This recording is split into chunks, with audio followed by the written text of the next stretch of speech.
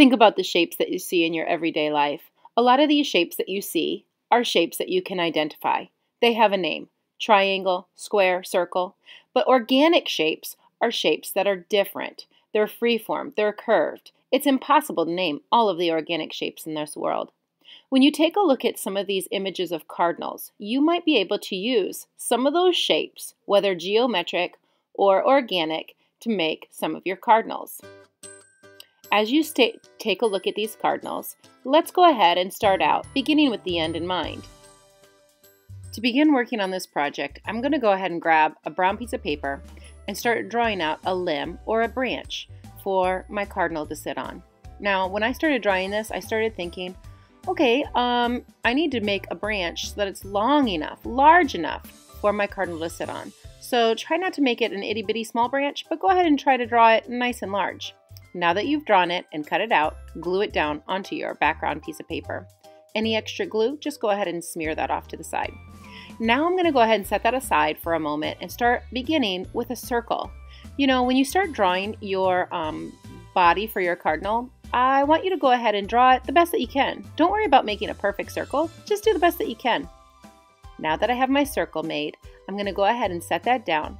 One of the things that I started thinking about when I began drawing the body pieces of my cardinal shape, I started out with a plain basic geometric circle, a circle that could be used as the cardinal's body. And then I glued on two triangular shapes for its beak. I used part of the black paper to draw a curved line or semicircle, half of an oval, something that could be used for the mask part of the cardinal, like we saw at the beginning of the movie. Now that I've got the crown made for my cardinal body, I also noticed that a cardinal has a crown. Part of the hair of the cardinal's head sticks out of the paper. Notice how I used the circle to decide how big to make the crown? That was really helpful to me. Using that as a basic starting point, I'm going to go ahead now, glue down the body of my cardinal, glue down the crown of my cardinal. And then I started thinking, what other body parts do I need? Well, I'll need a wing and a tail. I'm using the leftover scraps of red paper to start using the circle so that I knew about how big I wanted the tail to be. It's always better to start off with a big shape because you can always cut it down smaller. I drew a nice big tail, as big as I could fit, and then I'm going to arrange where I want to glue that down. It's a little bit too big. I'm going to snip off just a little bit. Perfect. Now that I've got a tail glued on to the bottom of my cardinal, I need a wing yet. Again, using scraps of paper, place it onto your cardinal without gluing anything down. So I have an image of about how big I want the wing to be. I want it to extend on the outside of the circle. So again, I'm drawing it larger. I can always cut it to make it smaller. Now that I've got the wing put on and I like the size, I'm going to glue that down as well. Now that I have a basic starting point of my cardinal's body, I'm going to go ahead and grab some of my oil pastels to give it a little bit more detail. I'm going to use a black oil pastel and outline and design to make it look like the wing has some texture or pattern to it. Using oil pastels again, I'm going to go ahead and start drawing on an eye for my cardinal bird.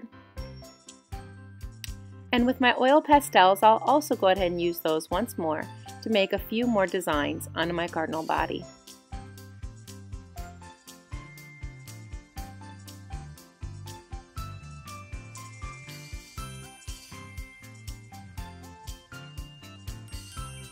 These are some optional ideas of things that you can add onto your cardinal project. A little bit of texture, some snowflakes into your background. Oil pastels are fun to decorate with.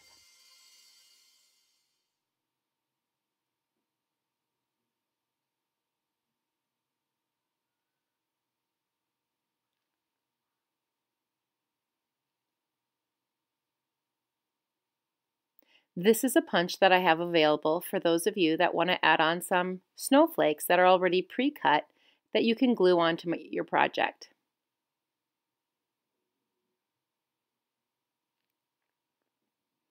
And lastly, I'm going to use some leftover construction paper that I could use to make a scarf for my cardinal.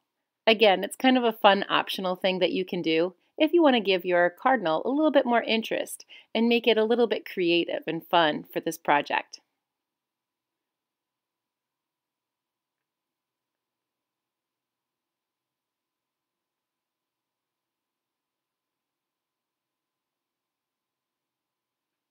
Don't forget to put your name at the bottom of your project.